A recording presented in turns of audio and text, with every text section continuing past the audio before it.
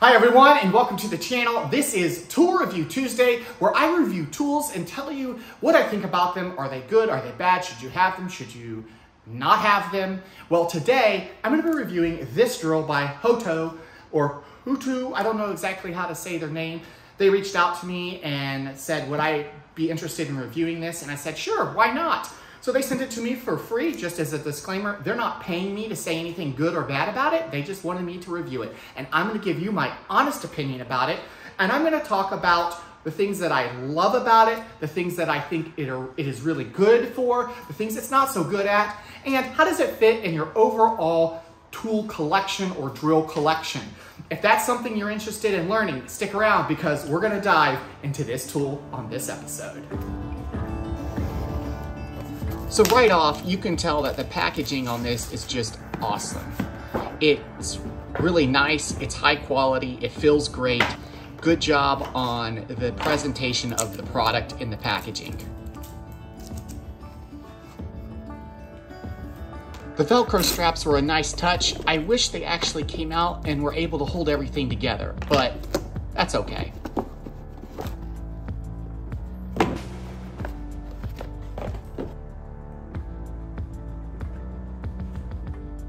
And here's the USB charging cord. I love the assortment of drill bits that they give you. There's a whole bunch here, some that I've never even used or seen before, but yeah, that's kind of nice, love that. They also give you a lot of really great drill bits. They give you 4 of each type. The black are considered the standard drill bits, and then the silver ones are what I use for woodworking, for boring out things. They have a really nice pointy tip on them. These are really great. And lastly, they give you a tiny little manual. Be sure not to miss it when you're unpacking your drill. All right, so here's the drill. It feels really good actually in my hand. It has your typical switches, forward, or that would be reverse, that would be forward. It has a little switch here. This is for drilling screws, and this is for actually drilling. So it has 2 different modes. The other thing about it is it has this little indicator. You kick this on, and it has 1 through 30, and that's how fast it's basically the speed at which this moves, and it's also the chuck.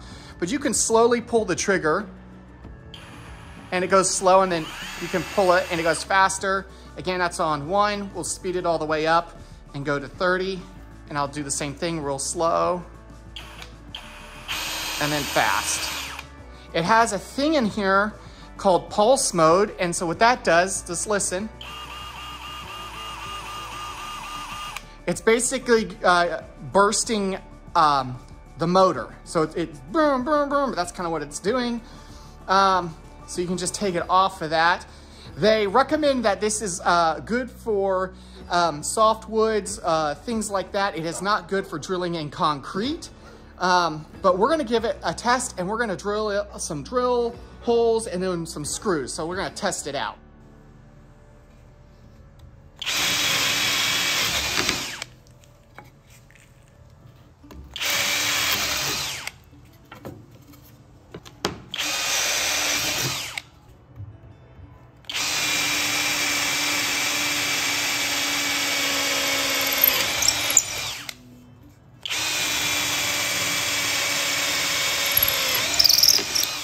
All right, so we're setting it to 15, standard, and we're just gonna drill straight in.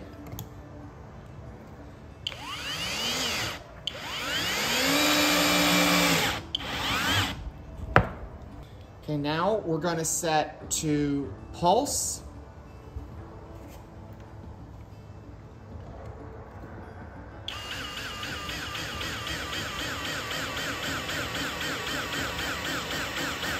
It's a little slower. Okay, now we're going to take it off this, and we're going to go all the way up to 30.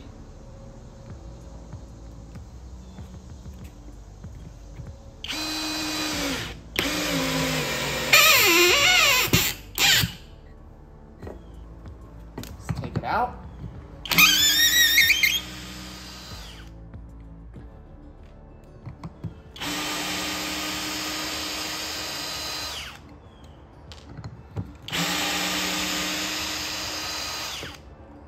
All right, and that was all on screw mode.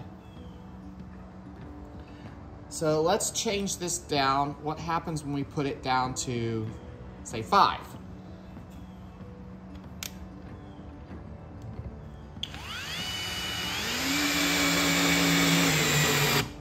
And it stopped once it felt the pressure, and this blinked. So when it hit 5 and I did this, you can't see it on here, but it'll blink and it'll stop, and it stopped pretty much flush once it got that torque on there. All right, we're set to 1.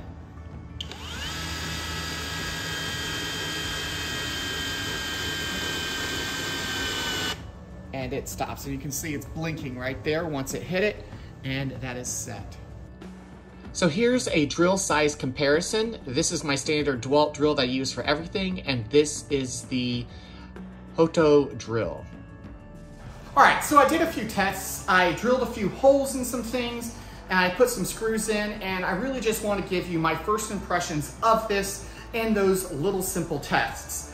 Now, the first thing that I just want to point out is this thing, look at it.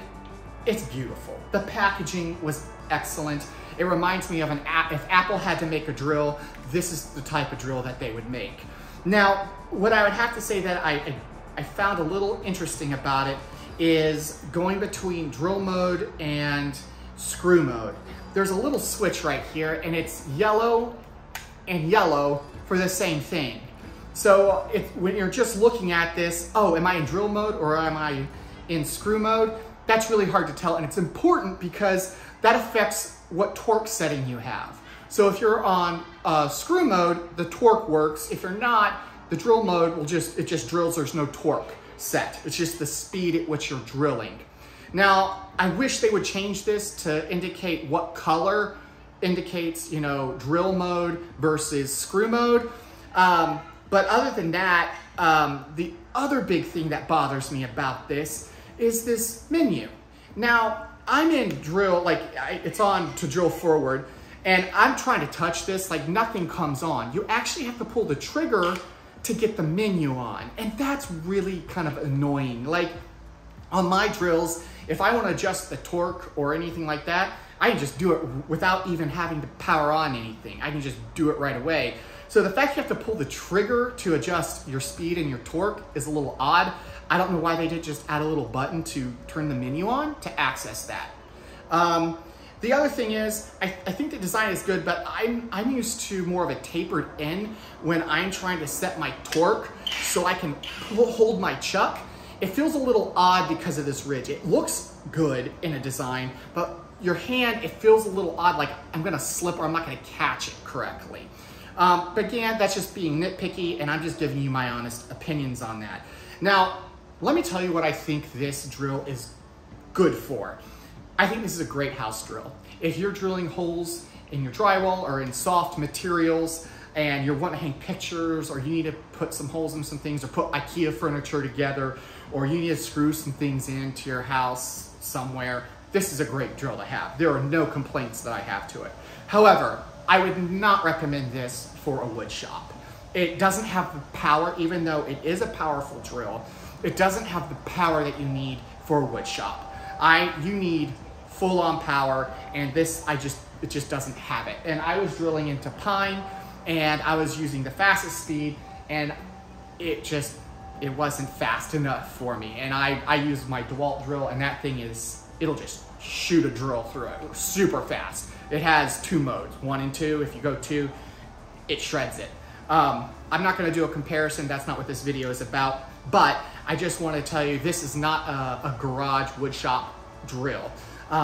The other thing is, I would be very afraid to drop this in my garage. I'm not going to do a drop test. Just kidding. It's too nice to actually test that. Although I'm very tempted to. I've dropped my DeWalt drill hundreds of times, and that thing still works. But that's DeWalt's brand. They're about DeWalt tough. You could throw that thing and it would still work. If I threw this, is it really gonna work? I don't think so. It might work. I guarantee you this plastic is gonna break. Maybe, maybe not. I'm very curious. If you want me to test that, post in the comments below, Philip, we want to see a drop test. And I'll probably do it for you guys in some YouTube short. So if you're interested, please let me know. But other than that, like, yeah, this would make a great gift for somebody. Like, if my wife said, hey, Philip, I got you a drill for Christmas, I'm like, ooh, what'd you get me? And she gave me this, or for Father's Day or my birthday, I would be like, yeah, I like that. It reminds me of like an Apple product for tools. If Apple had to design one, this is probably what it would look like, maybe. But anyway, I really do like it. I think it's great. I would love to get these or get their whole product line as a gift. I would be happy. I think they have a use, but just not in a woodworking shop.